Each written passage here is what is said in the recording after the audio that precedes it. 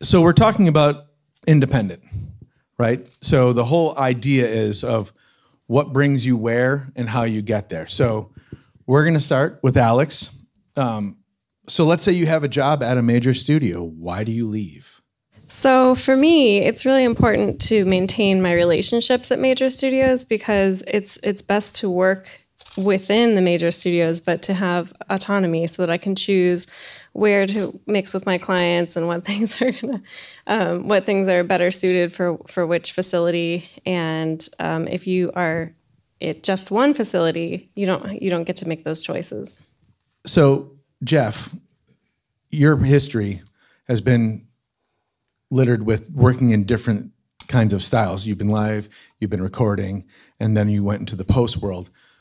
Now that you're independent, what setbacks do you see from going independent? What is the hard part about it?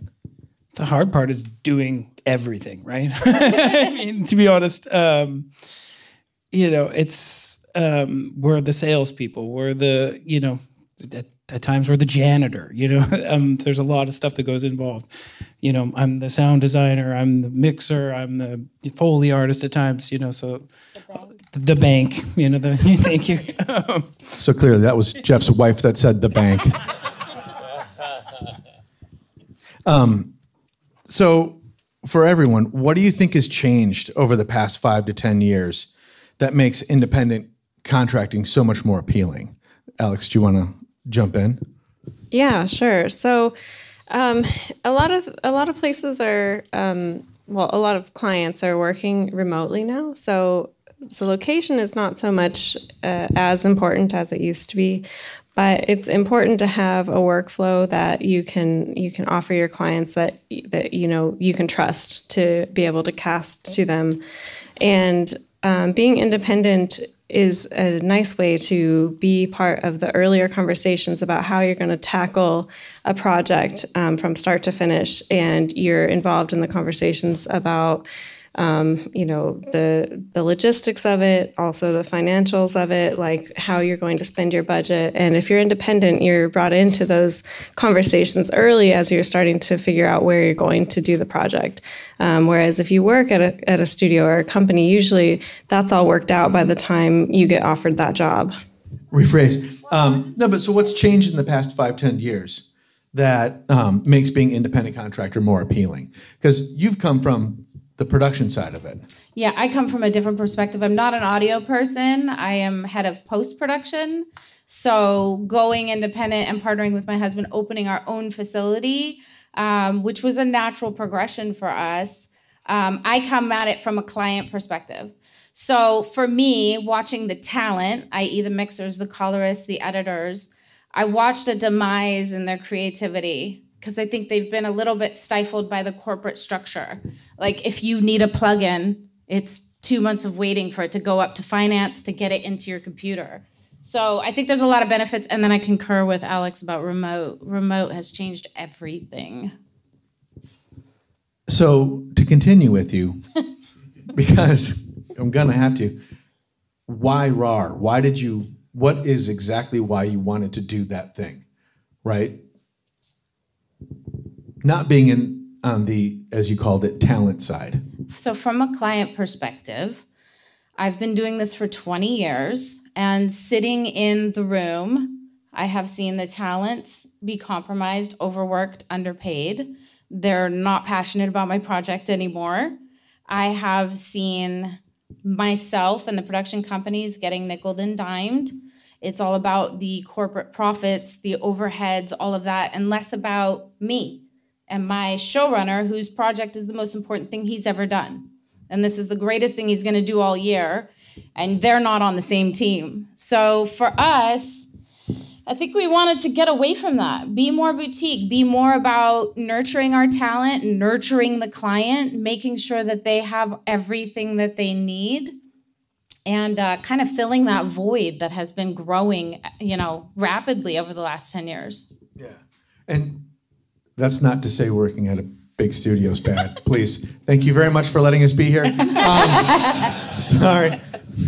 But because Alex is a completely different situation, right? Because you're still working in the big studios, but you've just found that it's just a completely different set of circumstances, but still independent, right?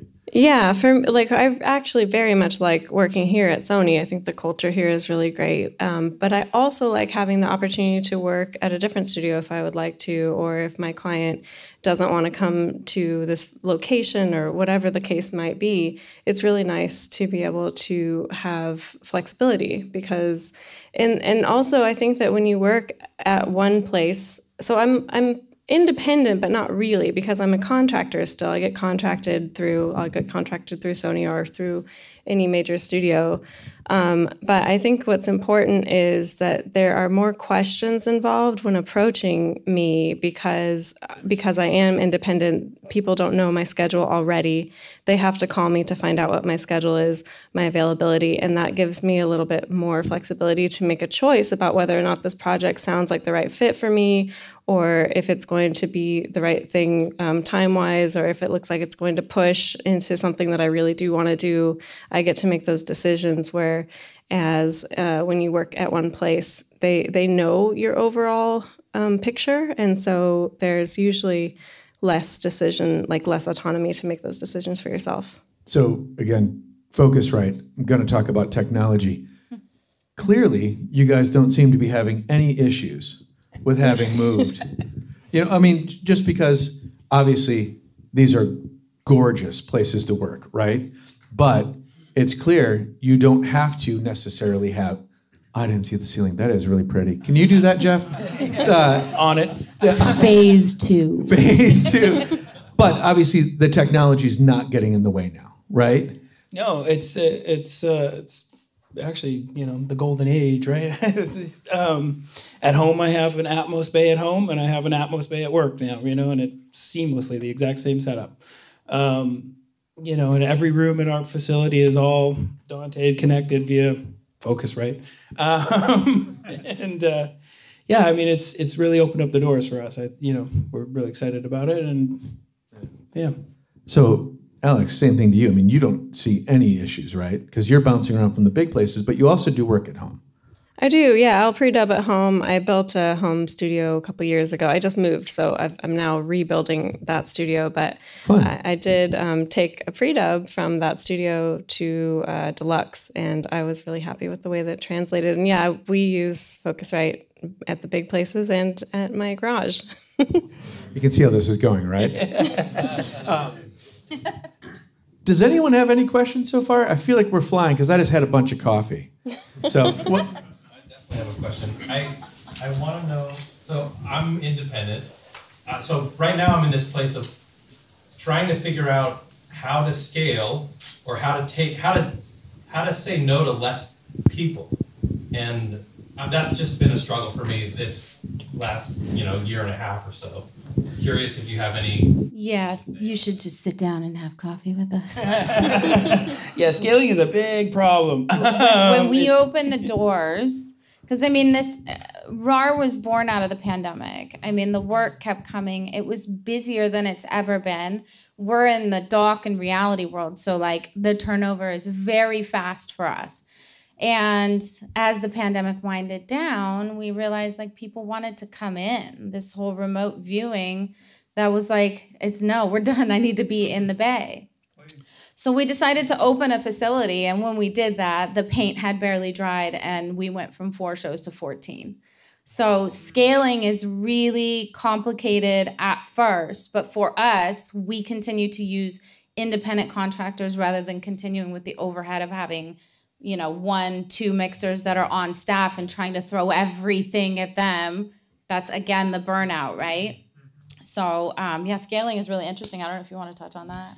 Yeah, finding talent, right? It's, finding reliable talent is hard. And we've, navigated that on our end. Just, yeah, Alex, what are you doing later?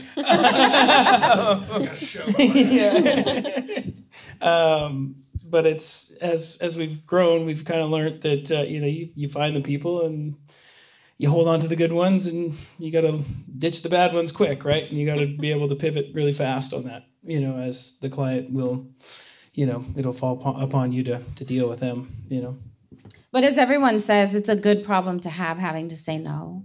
Yeah. Right? But then how do you say no? Because maybe the next big project is coming from that client, right? That to me is always the 100%. You know, oh, this one's really low budget. They're a pain in the ass. I got to get rid of this show, and you know, the next one comes in and you know, is all the things you want. So you got to dance that jig, if you will.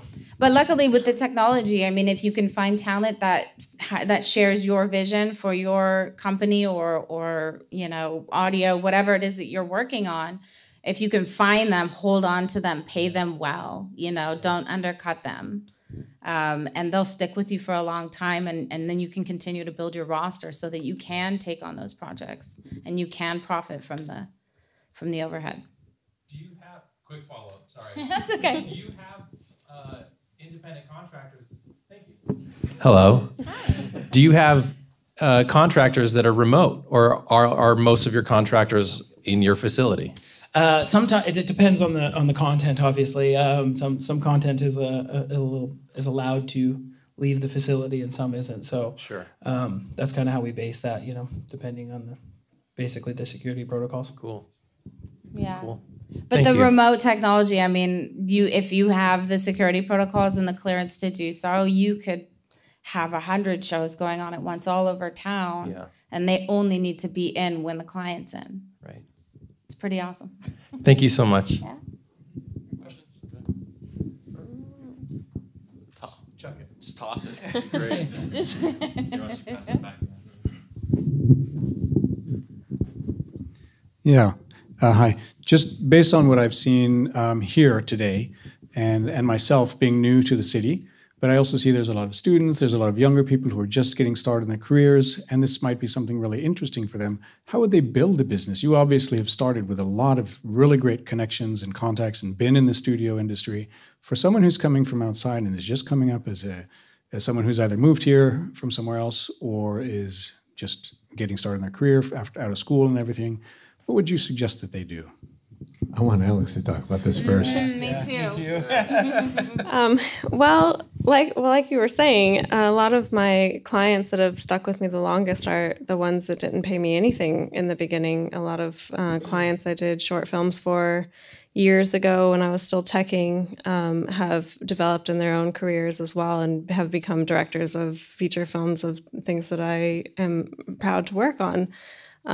So I would say that it's hard. This is a hard question for me to answer because I am not trying to promote the hustle culture that I came up in, but I took every opportunity I could. I worked after hours. I was a tech, and then at night I would sound design. I did a lot of mixing. I did a lot of ghost mixing for my mixer when I was a tech. I took everything and anything I could get my hands on just to meet people, to meet producers, to show my edits to a supervisor. I would cut stuff on the stage just to show them. Hopefully they wanted to listen after we wrapped.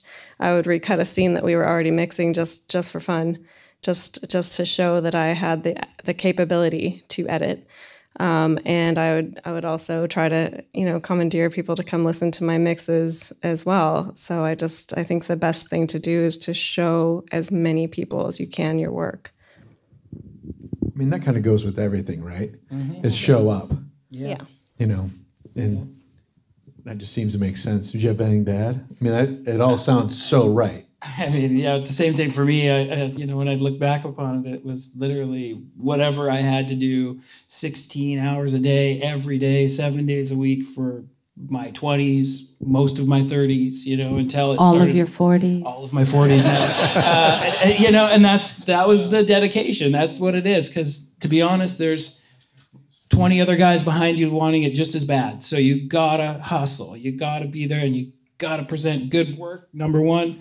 And number two, you gotta be super personable with the clients. That those are the relationships you're building those. And like Alex, some of my clients go back 20 years that have been, and they're now my biggest clients, so you got to keep that relationship going.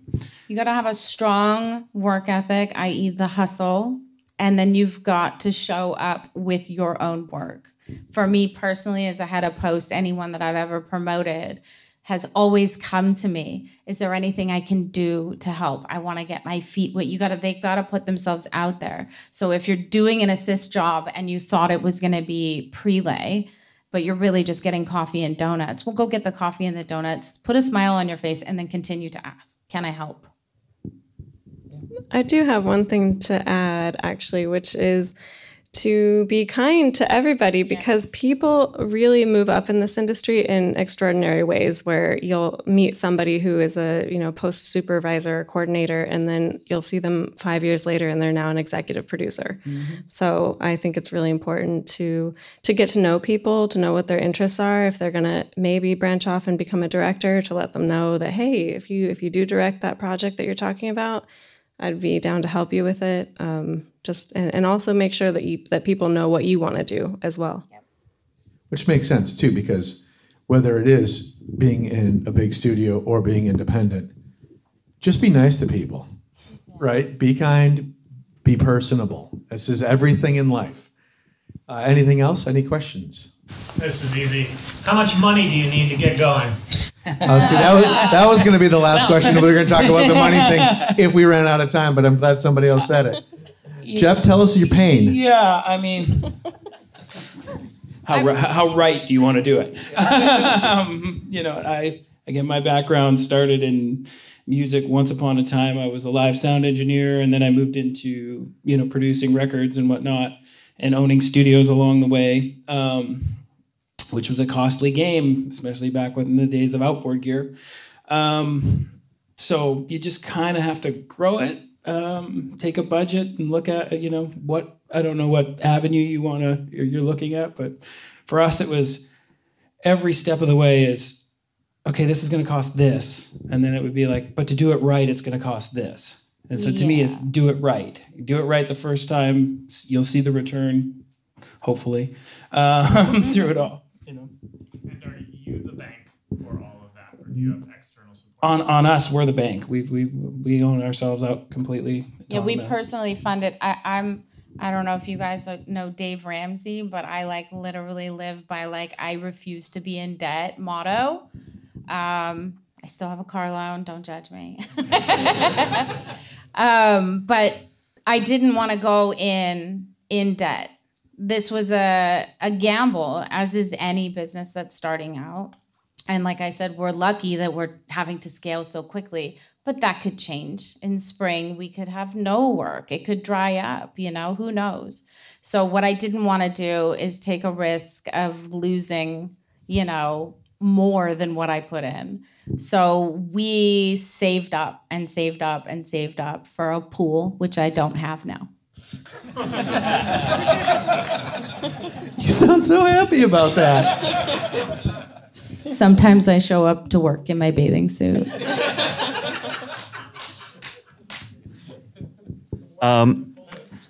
Do you guys have any external support on your team, like, publicist, agent, anybody else on your team aside from you? Or are you guys handling everything on your own? I built our website.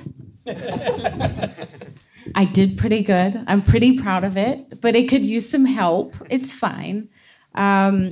I just started our Instagram. It has all 4 posts. Here's where we're having an issue, is that we're stretched, is because we're so new. We don't have someone sitting in my position 100%. I'm still director of post for another production company. All of their shows finish at Rawr. So that works out great. But I don't have 100% time in that chair. He deals with all of the clients because they keep coming because of the relationship he has with them. So he's not only mixing their shows, but he's fielding the phone calls and sending me the budgets to get the bids together. So, will we have that? Yes. We do have IT, though. I will say that. We have a great engineer. We have a great engineer, and I highly recommend if you wanted to have a post house, please don't do it without an engineer. So Alex, how about you though? I mean, do you have someone out helping hunt for things, or is it just you've made great relationships and you're expanding on those? A lot of it is relationships, but I have had some help in the past. I mean, some some projects still come to me from a salesperson or somebody who has been asked. They have a relationship like a head of a studio, or like Kim Jimenez here might have a client who's looking for somebody to work with, and she would think that I'm a good fit for that particular client because she has the relationship with them.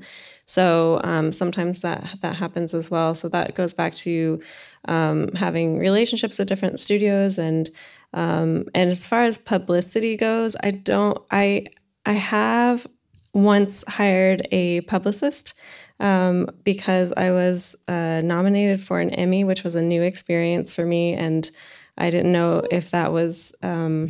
I know I'm not trying to brag about that, but I didn't know what to do. So it's braggable. You're allowed to. So a publicist hit me up, and I said, okay, I'll try that out. I think that it was really fun, and it was cool to be able to like share my craft, and I had more opportunities to be interviewed by, like these smaller publications and stuff. So that was really fun. Do I think that it helped me in a career sense, like getting jobs, like in a practical manner? Probably not. But if I were like if I had built my own studio, I think that would be something I'd be after, is getting my name out there with a publicist. So I'm going to pause the questions just for 1 second, if I may. When we were going to talk about money, because that's what we do, we work for money, I'm sure it is quite different for both of you, because as you touched upon, opening a studio isn't cheap. It's pool worthy, apparently. So I'm assuming that part of independence is money, but also not. Do you want to, Alex, do you want to start with that, or do you want to defer? Just because it's one of those things of, that's probably a big part of what people are thinking, right? So do you see that, you feel that you're making more than you were because you're being able to be more choosy, or because you can set rates, or, I mean, what do we think? Yeah, I mean, with us as independent contractors, re-recording mixers, like my position in this is not rare. A lot of us are contracted. And so, yeah, I do think that you have a little bit more flexibility, again, to like negotiate a rate depending on what the project is when they call you to do that project, especially if you're bouncing around town. My rate changes per project. It just depends on the budget and also how much I want to work on it. If it's something I really, really want to work on, but I know for a fact that their budget is X, then I will negotiate a rate that makes sense for me and makes sense for the studio that I'm working at. I think independent, I mean, it took me a long time to get to this place. I did, I worked at Tadeo, if anybody remembers that company. Sadly, I worked there for 9 years, and I meet people today that don't know that company name, which is really sad to me, so that's why I had to check. But I worked there for a long time, and at that time, I was really happy to be employed by a well-known, reputable studio, because they did feed me a lot of work, and at that time, I was always booked, and I felt really comfortable that I had like a base. At least I could like expect a certain amount of money. If I were to go completely independent at that point in my career, I definitely would have taken a hit. Now I don't, like at this point in my career, it's kind of, I'm making the same, and if anything, I'm just taking a little bit less work, because I've now woken up and realized that I worked through most of my 20s and 30s without even thinking about it. So I'm able to negotiate a higher rate and also able to take less work if I want to, which is it feels really nice. And I think, Jeff, earlier today you made a mention that Melrose Mac loves you now. You buy a computer a week every to scale? day. Almost every day I seem to be going in there. Again, as I said earlier, the punch card, I'm due for one. But for us, I guess you could say we're making more money, right? Obviously, we're seeing all of that budget, but then what that, actually turns out to be once you pay all the staff and all, and again, buying the computer every day. We're still learning, but yes, it's better. Okay, there's one there. My name is also Alex, And my wife and I built a music studio about a year ago. We made an investment because we saw the future of music to be shifted over to spatial audio and Atmos, and it has, which is amazing. And for us, it's been, part of the hustle has been that, which is like creating YouTube videos, doing partnerships with brands, software companies, doing all that stuff, being on Instagram, obviously, doing posts and things like that, building a website that's functional and that people place orders and all that stuff. And so what I've learned is, number one, going Atmos was one of the best decisions we made because it allowed us an open door for labels. But you know, we're still seeing that there's, I guess the question is on the clients, like how do you break through larger clients in the midst of, you know, sending cold call emails and things like that? Like, do you have any recommendations or advice on breaking in I know this is more TV and film, but like breaking into the music industry with more labels or more label work? Yeah, I'll jump in a little bit. It's just all relationships. It is. You know, if you know the person who knows the person who knows the person, you got to get somewhere and you got to just meet as many people as possible, right? And this is, I mean, it sounds like that's what it is for everybody, right? Mm-hmm. It's that whole thing of you treat everyone amazing, they're going to go, oh, look, it's Alex. I love Alex. You should talk to Alex. You know what I mean? And it's a slog. Well, so when Jeff alluded to having a recording studio, that's how we met. I had a recording studio in the same block of buildings. So I've known Jeff. I've seen Jeff go from crusty to this. Somewhat crusty. somewhat crusty. Clean crusty. Slightly less crusty. But there's always that evolution, right? And the whole time it's you are kind and you always show that. And then you have people go, oh, you should talk to this person. You know, and especially in Los Angeles, it is, I'm the person who introduced this person to this person, and now look at them. You know what I mean? So to me... And get out to the events like this, or, you know, any of this, you know, go to NRG or wherever you got to go to any of their little parties. We were just talking about that earlier. You know, you got to get out in front of people. That's how you do it. And, you know, it was a little hard in the last few years, obviously, because we've all been stuck in our houses. So, you know, I think how you do that nowadays, I guess, is Instagram too, and, you know, social media. I think you can start plugging people and just promoting that way. I found my stage tech that works with us on the stage through Instagram. Actually, she first hit me up on Instagram, and I kind of, you know, didn't think it was very professional at first, to be honest. And so I'd let it sit there, and then I ended up looking at her page, or whatever you call it, her handle. And I saw that she was very interested in sound. She had all kinds of posts about, you know, sound. She had been editing as an interactive, so she'd been editing dialogue. So I invited her to the stage, and I taught her about the interface. I was trying to teach her the ins and outs and the different way that I was basically trying to scare her, to be honest, to see how she reacted to that. Because I knew that's huge. You need to know what this is really like. No, go on. Yeah. So I showed her the Dante, and, you know, I looked at her reaction, and she was just right there writing everything down. And I'm like, she's going to be great. And I had a conversation with her. She was extremely, extremely bright and ready to go. And she's been like amazing to work with. And now, again, like now when I get hit up for projects that I don't have time for, or that are, you know, beginning filmmakers, I've been passing them to her, and she's now staying after and mixing those and, you know, following in the same way that I've done. And it all came from Instagram. And can we say, don't be shy? Nobody wants shy anymore, because the shy voice is the voice that you don't hear because there's a loud voice right over here.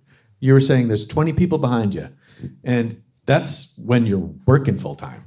You know what I mean? The people who aren't working full time, there's 150 people behind you.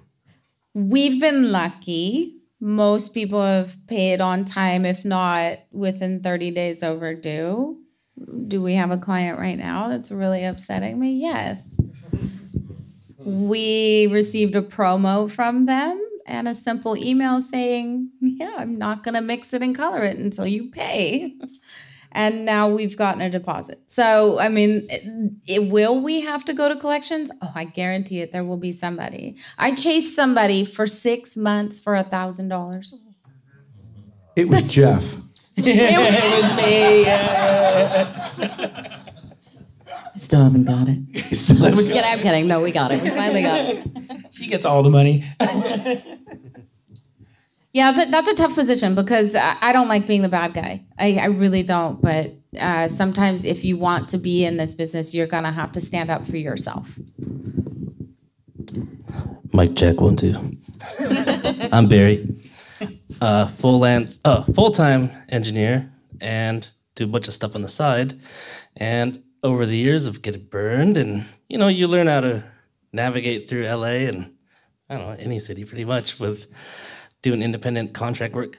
When you start taking on bigger projects and stuff, how often do you find yourself still requiring them to put down like a 50% down payment? Especially like if you're working on something where it's like, okay, they have like a 90-minute independent film and they want it in a month, but I work full time, but I got a bunch of badasses I work with and we could do it, but I gotta pay these dudes out of pocket. So, and I can't fund, like paying these guys out of my own bank. So how often do you guys run into that situation? I think if you can get 50% up front, that's great, right? At least you're minimizing the risk. But, for a lot of our clients, there's relationships with the post supervisors or whoever that we've got longstanding relationships. We usually feel pretty confident. A lot of networks are obviously tied to this stuff. And so, there's usually that budget's already there for them. So the independent stuff gets a little scary, right? Because you don't know. We've sat in that. The never-ending indie film, right? I think we all know about those. What do we call it? Demoitis? Yeah, demoitis, right? Yeah. They just it's like somebody getting married to a LUT on the picture. You're like, no, no, that's not the right color. But yeah, I think really the best protection is 50% up front if you can. I advise. From a safety position, though, I highly recommend that you have a business loan so you can bridge the gap if you need to. Like our talent, when they're requiring to get paid within a certain amount of time, I don't want to leave their invoices on my desk waiting and waiting, right? If I know that this client's always 30 days late, I will tell them up front, you're going to get your check in 90 days. So that they're not anticipating getting their check at the end as soon as it passes QC, So it's ebb and flows. What is the relationship you have with the client? Do they typically pay on time? Are they always overdue? If it's a new client and it's indie, get 50% up front. Yeah. Well, that and try and invoice frequently. If if it's episodic, like try and, once it passes QC on each episode, you're invoicing. So that way you keep that ball rolling, right? Because that is, it's a cash flow thing, right? So you got to keep on top of that and get those checks in. About contracts, I've been doing this independently for 25, 30 years. I don't think I've had a written contract for at least 25 of those years. Do you work in contracts or are your relationships just comfortable? To be perfectly honest, we haven't either. Okay. They send us either a budget and we send a bid that reflects that, or we just bid outright. And if we win the project, which that's really what it is, it's an auction amongst facilities. And if we win, then they know based on what that bid says at the bottom that payment is due in 30 days of invoice. But now that we're running into these issues of people paying really late, large amounts of money, I have hired an accountant that is drafting up some sort of contract. And I think it's only fair to do so. Especially, if you're doing an indie feature and it's a couple G's for a couple days of work, let's not, let's not freak out about that. But if it's a large scale project and it's a fair amount of money that's somebody's salary for the year, then yeah, you need to do that. You have to protect yourself. And it's only fair if they're asking me to sign an NDA, then I'm asking you to sign that you promised to pay me. Hey guys, how's it going? Thanks for being here. I just have a question because Alex, you're kind of like, freelancer independent by yourself and you guys have created, your own company essentially. I'm kind of curious as to the transition between, you know, an independent mixer and starting your own facility and like going a bit bigger. Even a boutique is like, okay, now I'm not just competing for the mixer job, I'm like bidding on the entire project and getting this. And obviously LA has a plethora of, talent going for projects, and also companies trying to outbid each other and get projects. Like, how do you navigate that ground and decide like you want to, I don't know, like your story is essentially why instead of like staying independent by yourself as a mixer, you wanted to like have the company, and how does that, you know, working out? Is that for me? No, I mean, honestly, it sounded like it was almost for you, but it's for you. Because when they were building their studio, we would talk. It's a facility. And the facility, we would have the funniest conversations. She'd just be like, Davey, I'm so sick of looking at paint. Because this is part of it, right? From being independent mixer, and now it's, what kind of coffee machine are we going to have? Well, it's a lot, and it's a lot more than that. It's the books, it's the people, it's the clients, it's the follow-ups, it's the billing. Like, I mean, it's a lot. A lot goes into it. So there's risk versus reward. There's how much blood, sweat, and tears you're willing to put in. Luckily, I married an audio guy who's also really into being a businessman. Like, he is into it. So he draws passion from that. So it's not just the projects and doing the audio and all of that. So if you just want to do audio and that is your biggest passion, just stick with that. Like, don't make a big business out of it. But on the business perspective, it's really exciting. We are in an exciting time right now. Rawr is trying to do something different where we're offering the beginning to end finishing, where you are dumping your media with me. We are gonna, store it for offline, transcode, archive it, and then we're gonna have all your remote machines for your remote editors. And then when you're ready, we're here for finishing too. So if you're into that, then that's where you're gonna draw your excitement from. But if you are strictly talent, and that's your passion, then I don't recommend opening a facility. It's a pain in the ass. That was her being nice. I've heard her say so much worse about this process. It's true. I can add to, I mixed a film called Everything Everywhere All at Once with a company. I actually got hired by the company. It's a small privately owned company called Unbridled Sound, which is owned by a sound supervisor / mixer. And he had, his workflow was totally different than what our normal workflow is like within the studio system. So it was really kind of interesting to peek under his hood, because he has a whole team of mixers who do pre-dubs, and then they work on shifts, and they'll stay with the directors were like all-nighters. So they'd stay overnight and do sound design with them. And so by the time we finaled, I got hired to do the final.